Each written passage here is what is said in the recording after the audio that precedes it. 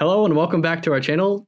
Today we're going to be talking about content storage for creators. Whether you're a photographer, a videographer, or a YouTuber, or any other type of digital creator, you probably have to deal with this problem where you create a lot of content or you create a lot of videos or pictures and you now have to store them.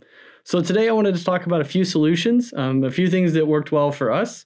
And they may work well for you, especially if you're in the same creative space. The few things that I want to talk about is 1, local storage, 2, external storage, 3, network storage, and the 4th one, which is kind of the newest, is cloud storage. So none of this content is sponsored. This is all just kind of my opinion and what we've worked with and what has worked well for us.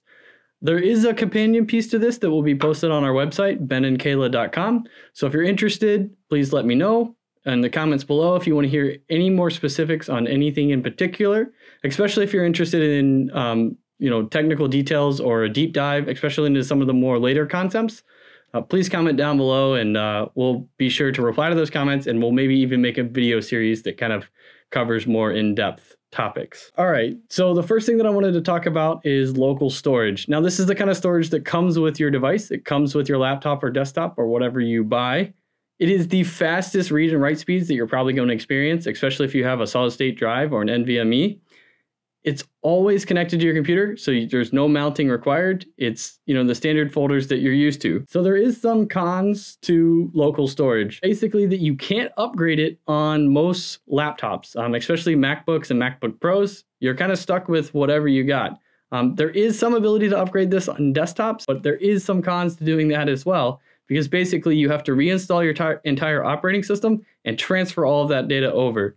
And if you're not prepared to do that, it's a highly technical challenge and it's not something that I would recommend. Now, there is also a problem that there's no redundancy. So if you lose that laptop or you lose that drive or it becomes corrupted for some reason or another, there's no way to recover that data. So all of that hard work that you put into making those videos, taking those pictures, most of the time those are completely lost and it's very difficult to recover those. And it's also particularly difficult to move these files between computers and between desktops to share these videos with your friends or your editor, or even in a corporate workspace to have multiple people work on the same file. And this is where external storage comes in. This fixes that problem where you can't move files between computers, because now you can basically take a little hard drive, kind of like this. So external hard drives basically fix this problem where you can't move files between each computer. Basically take this little dongle here and plug it into any computer or desktop, and now you can move that data between any computer. You just keep it stored on here. So there's basically 2 types of external storage. This one is an external hard drive, but there's also external solid state drives. There's kind of pros and cons to both of these, but basically the quick overview is this is a spinning disk. It is very sensitive to drops and tumbles. And it will corrupt data and it will destroy data if you drop it while it's running. There's also an upside to that, though, is this thing is a lot cheaper to produce and it's a lot cheaper for you to buy. But solid state drives are basically the superior thing, and that's why they're in almost everything today. However, they are quite expensive to buy and use, but they are significantly faster and they have significantly better storage and significantly better reliability, especially if you're going to be moving around.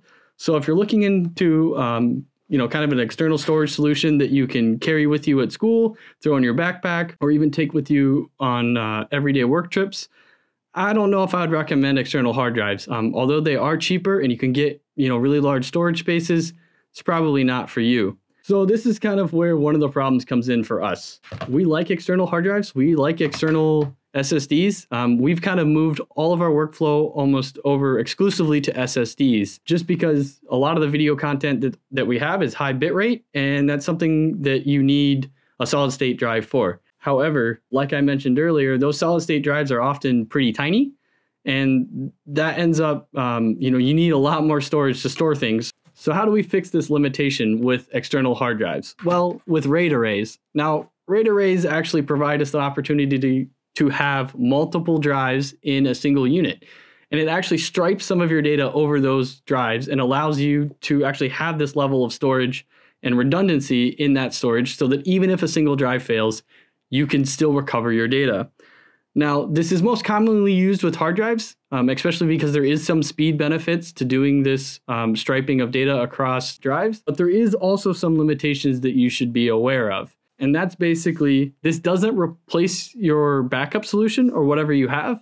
And there is an increased cost because you basically have to buy 4 or 5 drives to fit into these RAID arrays to allow you to do that type of storage. However, with the most common type of RAID arrays that you'll find on the internet, they mostly use USB or Thunderbolt, and then you're kind of limited to the overhead that you have available with those type of ports. And it's only able to be connected to one machine. This is probably not something that you would want to lug around your house, connecting to your laptop or connecting to your desktop.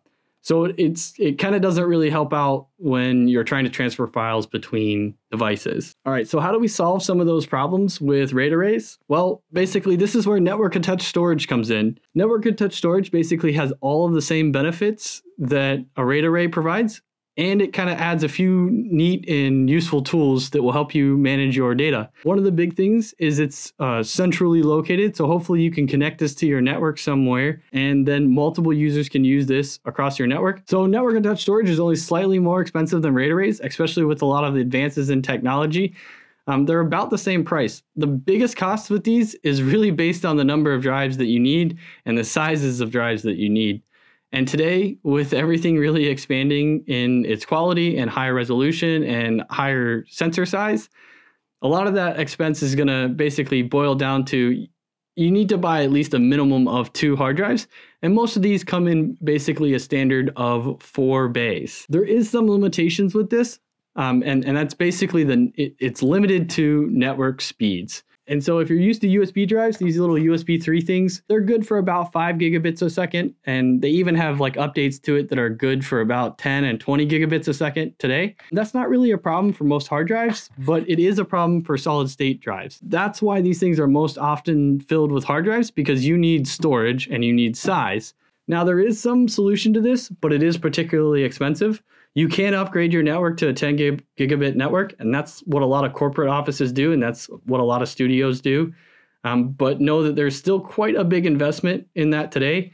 There is some new intermediate Ethernet standards that are coming out that will kind of help improve this, but I can't recommend this if this is going to be your only device that you're going to have to store your content. I would still recommend keeping around these solid state drives or external hard drives, and then kind of keeping this as one of the duplicate copies that you keep at your home location. All right, so a few quick recommendations. Like I said at the beginning of this video, none of this content is sponsored. You can build your own NAS, and if you want more of that kind of content on our channel, please let me know. Please comment down below and kind of tell us that that's what you're looking for. This is one of the NASs that I have built, and it's particularly useful for us. There's basically 2 pieces of software that you can look up. There's one called Unraid and there's one called FreeNAS. Look at both of those. Great software. I lean more towards the FreeNAS side, but you can go with Unraid. There is a slight cost to that, but know that pretty much the hardware and the hard drive costs are going to be the big driving factors on this. Now, there is a few basically home gamer versions of these NASs. You can go and look up QNet and Synology. I have used both of those NASs in the past. They're pretty reliable and pretty standard for what you need for most home use. So look up both of those and you can kind of go through their couple words of wisdom with NASs. Definitely look at your data usage over time. Look at what you've used in the last month. Multiply that by about 12. That's what you're going to need in a year. Multiply that by 2 or 3, which is about the lifespan of your NAS, and that's how much total storage that you're going to need. Keep an eye on that, especially because content sizes and video sizes are increasing. So if you're going to take all of your content in 4K, especially in 2022, and you're thinking about moving to 6K or 8K in the future, just remember that's going to have some pretty serious impact on your storage solution. So keep an eye out for that, and make sure that you keep that in your calculations for when you're deciding how big of a NAS you need and how big of a hard drives you need. There's other calculators. I think I'll link those RAID array calculators in our companion piece that we're going to have on our website. And that should help you kind of get an idea of, even if you buy 4 10 terabyte drives, that does not mean that you have 40 terabytes on your RAID array. Some of that data has to be used for parity checking and redundancies. So you're going to lose some storage there.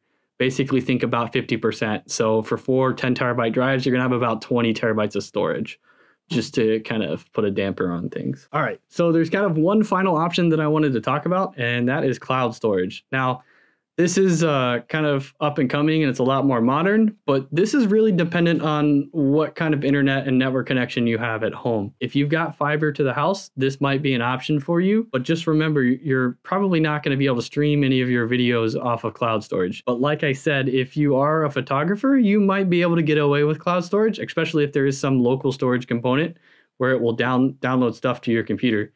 Now, there's a few options for this. Some of these are more technical than others. You can use things like Adobe, or you can use things like Google or iCloud, or even there's a bunch of new ones out. You can even actually host some of those cloud storage solutions on your own NAS, but that's probably a little bit too technical for this video, but it was something that I wanted to bring up. All right, so there's a few pros and there's a few cons to cloud storage. One of the biggest things that I like to talk about with cloud storage is, remember, it's basically just somebody else's computer that you're storing the data on.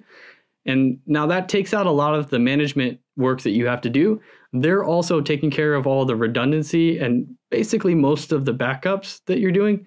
But just remember, if you're dependent on that one service provider, to say if you were dependent on Google or you were dependent on iCloud and they had an outage or downtime and you really needed that footage, there's pretty much nothing you can do. You just have to hope that, they come back in a reasonable amount of time.